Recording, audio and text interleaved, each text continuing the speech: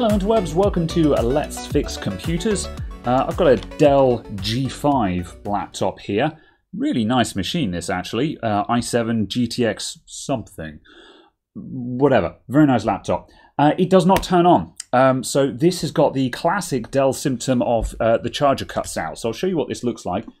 And if I plug the charger in, we go whack, and the light on the charger has gone out.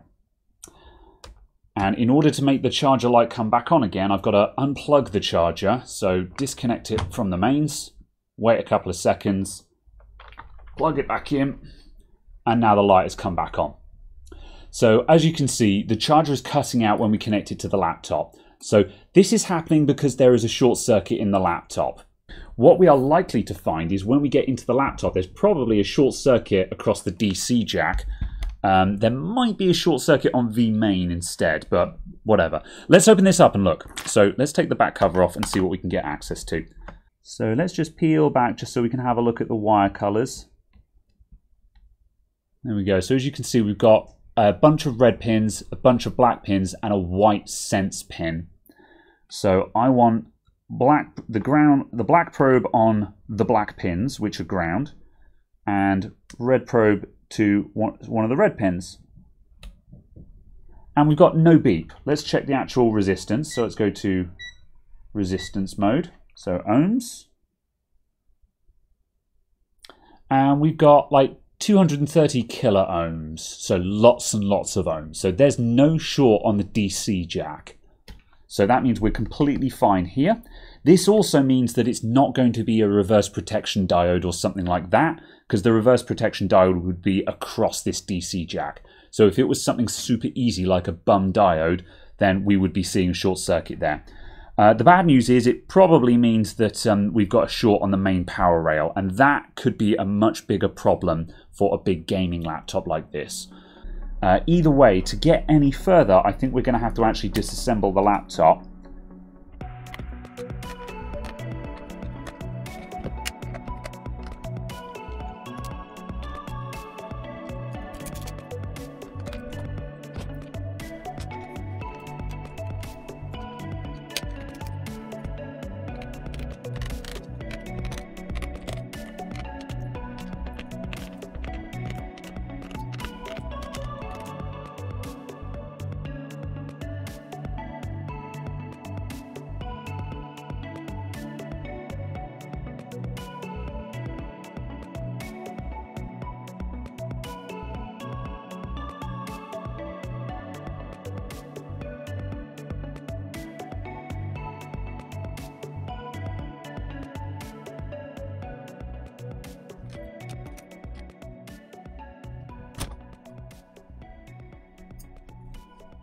Let's have a look down here. And if you look super closely, hopefully it hasn't been mangled by compression, there's loads of tiny dots here.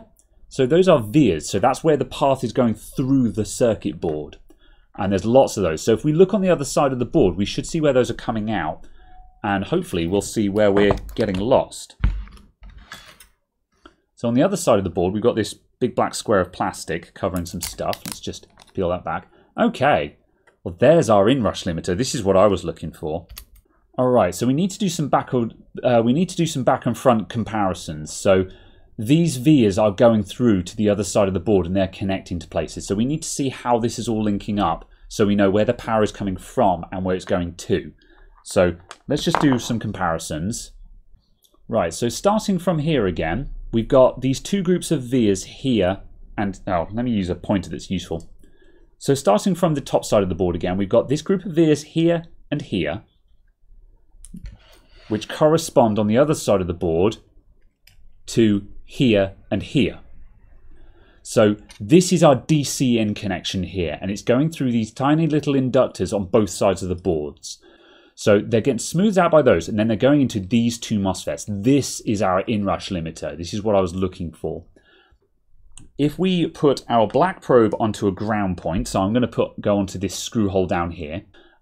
So once again, our DC jack, not shorted. The input to the inrush limiter, not shorted. So now between the MOSFETs over here, not shorted. And then so we go in here and then into this one, then out of here, and we're coming across underneath to here. And there's our short circuit. So this is the main current sense resistor. So this forms a bridge onto the main power rail in the laptop, which is this big trace coming all the way up through here and going off up here, going off to places in the laptop. Notice there's another group of vias here. So this big trace continues on the other side of the board to go to places as well. So that current sense resistor, this is our main entry point into the laptop, and this is where we can detect our short from. And if we look at any other point on this power rail, so let's go all the way up to here. So here's something else on that. Again, black probe on a screw hole. That's shorted. Those are shorted. Anything else on here will be shorted to ground. That's shorted. Back of these caps, shorted, all shorted. Everything on the main power rail is shorted. So we need to figure out why. Now, firstly, we need to check for a trap. I'm in continuity mode at the moment. So I'm in beep mode. So my multimeter just beeps on low resistance. Now what I want to check is, do we have a dead short circuit or do we have low resistance? All right, there we go. So we've got 0.6 ohms. That's great. That's less than 1 ohm. Less than 1 ohm, to all intent and purpose, is a dead short circuit. What I'm checking for is if we'd had, say, 3 ohms or something like that, 3 ohms is not a dead short. That's low resistance. Now, the big ICs on the board, like the CPU and the GPU, not necessarily in that order. No, that's the CPU, that's the GPU, yeah. These will have a very, very low internal resistance. And if one of the MOSFETs feeding power into them had gone dead short circuit, the short circuit that we'd see is from ground through the chip, through the shorted MOSFET, and onto the main power rail. Now what that means is that the short circuit is through the chip. And that is bad. We don't want to inject power there because we might kill that chip. Although if it's shorted already, it might already be dead. So we want to make sure that we've checked for low resistance and we've not seen any low resistance. So at this point, although we'll check again, we can reasonably believe that our CPU and our GPU are probably okay. However, what I'm going to do now is I'm going to remove the heatsink and we're going to do a physical inspection of the board to see if we can see any craters or anything that's gone bang. Right, now let's have a close-up down here, because if anything has gone bang, it'll be around here somewhere, because this is all the high-power stuff. These are the VRMs, the voltage regulator modules. So what we have here are, these are power stages. These are on semiconductor power stages, and they are a set of MOSFETs forming a buck regulator, and the drivers for those MOSFETs all in a single chip. So this is the kind of setup that you'll see on a high-end buck regulator. So we've got our power stages, inductor, capacitors, CPU, and then supplying these, we've got another bunch of small surface mount capacitors and resistors doing various things. So we want to check if any of those guys have gone nuclear. So we're looking for any of them that look darkened or missing or anything like that. And it all looks pretty good around there. Without doing a full systematic sweep of the board, this looks fine. I don't think we're going to see any visible damage. So I'm going to carry on. Good. All right. So what I want to do now is I want to check if we've got any short circuits through any of these power stages. So let's go. So let's zoom out slightly. Now, by virtue of the fact that we've got 0.5 ohm of resistance to ground, I'm already confident that there's nothing wrong with any of these, but we can check again anyway. So if I put my black probe onto the main power rail, and the main power rail is probably going to be on this capacitor here. Right, we'll check if that is on the main power rail, because if it's at 0.5 ohm to ground, then we know that's the main power rail. 0.9, can we get better probing on that? Yeah, well, it's still below an ohm, that's probably good enough. So if we use this as our reference point, so we'll go black probe on that capacitor, and I'm going to check to the inductor, which is on the other side of the power stage. And as you can see, there's 3.5 ohms. So that is not resistance through the power stage. The power stage is at high resistance. What we're seeing there is we've got a short to ground here. We're going into ground, all the way through the ground plane, back through the CPU, back through the inductor to here. And the 3.5 ohms we're seeing is through the CPU. So that's not shorted because we're going all the way back through ground through our short circuit to get there. So that is all good. If we saw 0 ohms there, that would imply that we've got 0 ohms going through that power stage. And that means that our CPU is probably dead, or rather this power stage has gone short circuit. This guy here, you'll notice he's separate. He's got a slightly smaller inductor on him, and you can see a separation there. This is probably system agent, which is the second biggest power rail going into the CPU. So we'll check system agent as well. So once again, I'm going to go on my trusty shorted capacitor, and let's go to that inductor there. And we've got 20 ohms there. So again, this guy is also fine. So system agent not shorted, no problem. Good. Right, let's give the same treatment to GPU V-Core. So once again, we're going to go from our shorted capacitor to one of these guys, doesn't matter which one. Again, they'll all be commoned. And we've got 1 ohm. So this is very low. However, GPUs are super low. But the important thing is our main short circuit is less than an ohm. Like we were at 0.6 at the current sense resistor. What this means is that at this point, I can be reasonably assured that I'm cleared to do voltage injection. We know that if we do voltage injection, we're not going to immediately sink that power into the CPU or the GPU, which is what would concern me. So what I'm going to do, we're going to voltage injection, we're going to hook up jumper wires. So let's get rigged up for jumper wires.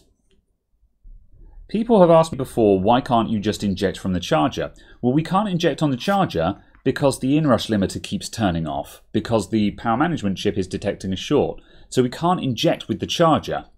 So we have to put something in behind the inrush limiter so the board cannot turn off that power. So that is why we're going to inject into the middle of the circuit board. The current sense resistor is a great place to go to because we know that that's behind the inrush limiter, and it's also a nice big resistor that we can solder wires to. So I'm going to hook up jumper wires to that, and then we'll set up our power supply.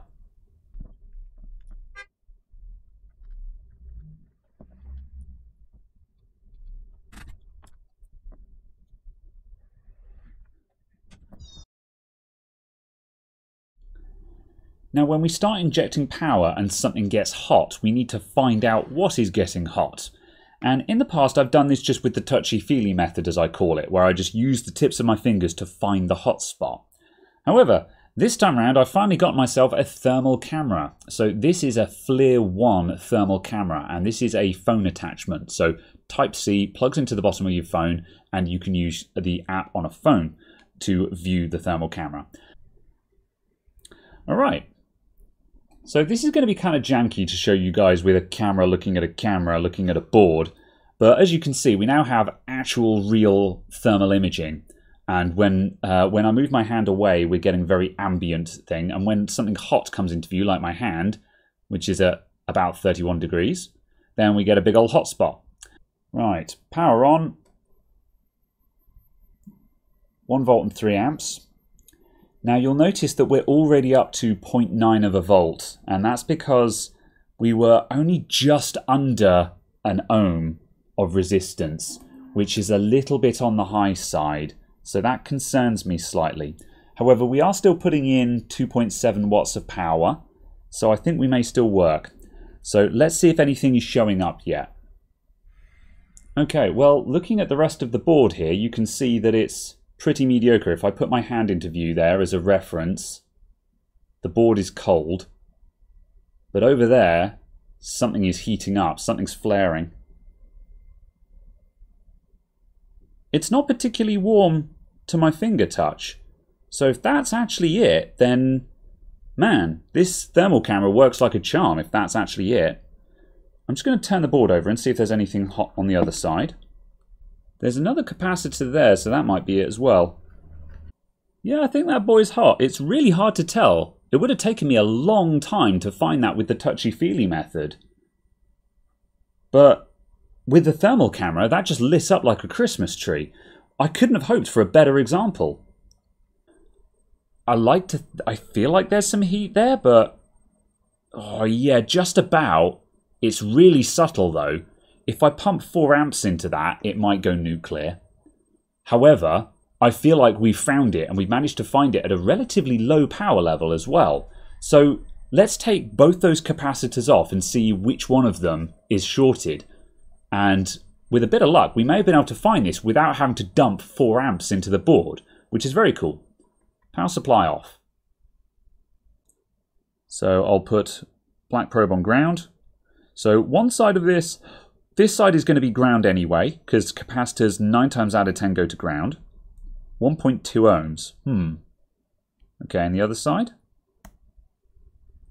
1.2 ohms. Fine. Well, it's certainly shorted. So again, if I touch both sides of that, we get 1 ohm. So what about the capacitor on the other side? Is that going to tell us any different? Yeah, same deal. Again, there's our 1-ish ohm short. Fine. So because these are in circuit, we can't tell which one it is because both of them have got ground on both sides because the power rail is shorted to ground. So we need to take these off of the board to actually determine which one has failed. Because we're very close to backplates and heat sinks and stuff, I'm just going to wet both sides of these capacitors with some fresh solder, which will lower the melting point of the solder and make them easier to remove. Some hot tweezers would be lovely right now, but I don't have hot tweezers. I do have hot air though.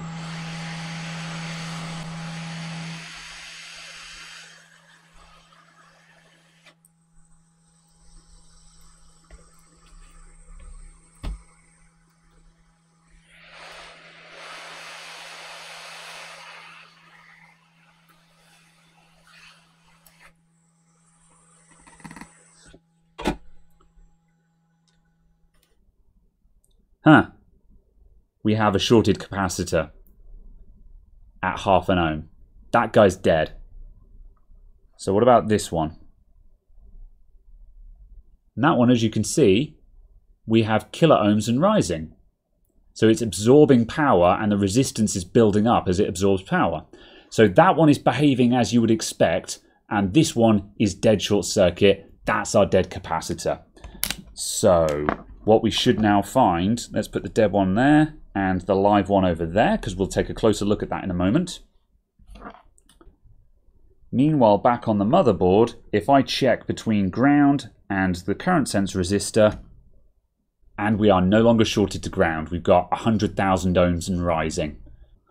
So on the board here, we had a 10 microfarad on one side, but the dead one from the other side, it could well be a 100 microfarad, or it might be, you know, a 1 picofarad, a 10 picofarad, or something like that. Even though it's the same size, it might not be identical. So just to be safe, I'm going to track down a schematic for this board. And here it is. So what we're going to do now is find the circuit that these capacitors are from. Now, if we look at the board here, it says here PU18V00. So PU18 is that little chip there, which is what this capacitor is on. So if we find that on the schematic, we're going to find those capacitors nearby. So let's go to PU18V00 and see what we can find. Right, and here we are. I should open this in Adobe Reader, to be honest. It's a bit easier to find stuff. So these two capacitors here, these are going to be our guys. These are the ones that we're looking at. So let's zoom in on those. And they are 25 volt capacitors. They're both 0805, which is the size.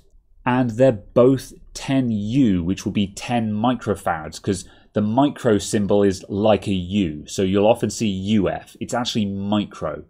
So they're both 10 microfarad capacitors. So we actually could have taken a guess that because one of them was a 10 mic, the other also would be a 10 mic. But it was worth checking anyway. But this kind of goes to show that more often than not, if you take a guess, you can probably get lucky most of the time. But I'm not going to say that I recommend that. Finding a schematic and getting the actual measurement is always better if you can. In any case, I need a 10 microfarad capacitor, so let me go to my capacitary. Here we go, 106. That didn't take long. As you can see, I've used a couple of these ones already. That's a giveaway as to which one was the correct option. So now we're going to hot air our new capacitor and the other one that was still working onto the board. So I've brought my airflow right down now so we don't blow these away. Oh, I'm going to put some flux on the board as well. The flux makes sure that we get a nice good join, and it's also handy because it helps locate things in place. It adds just a little bit of goop that stops you from blowing things away. So let's go into there.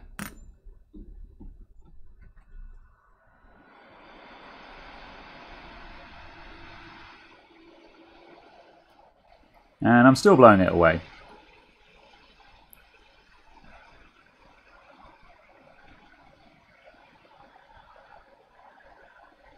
There we go, that's that one done. Now the other side.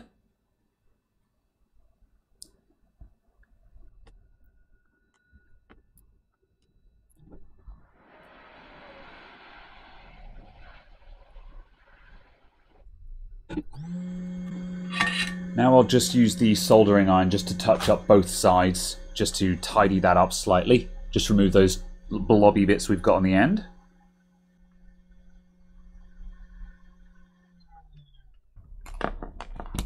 And once again, with both of the capacitors back on the board, we'll just do another short check and we can verify that we still are not shorted to ground. So you can see the multimeter cycled a couple of times where it went from low resistance to high resistance. And now we're sitting up in the mega ohms. So let's remove our jumper leads and we're basically going to reassemble the laptop now.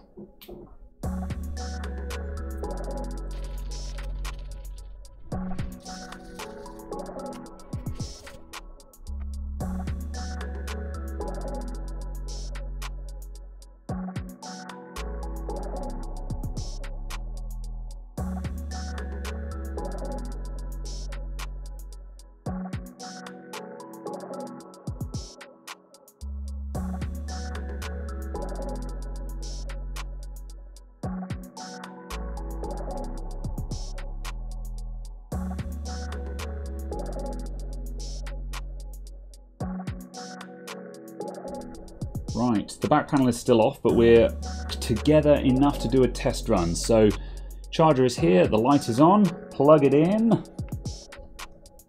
and the light is still on. You can just see that on camera, and if I push the power button, sign of live flight, caps lock LED is on, which is what modern Dells do. I think it turned off. Trying again. Come on. I'm just going to turn it on again and just give it a third attempt at a post. It did one power cycle there, so that was, it did attempt 1, attempt 2, here's attempt 3. Turned off.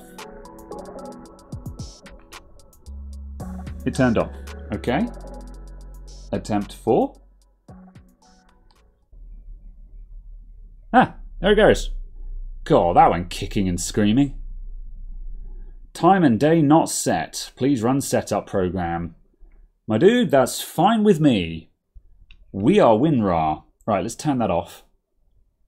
Right, very good example on why you sometimes should give it several tries before you say, no, that's not working. Because, like, I don't know how to explain it. Like, sometimes when you're looking at something, you're like, that's dead, it's not going to post. But there are other times where I'm just like, no, this thing is ready to go. This thing wants to start. It just needs to try a couple of times. So I've sometimes referred to things as RAM training. which means it is detecting what RAM is installed and what speeds it can run at. And I have suspicion that that was RAM training messing us about there. So let's put this back piece back on.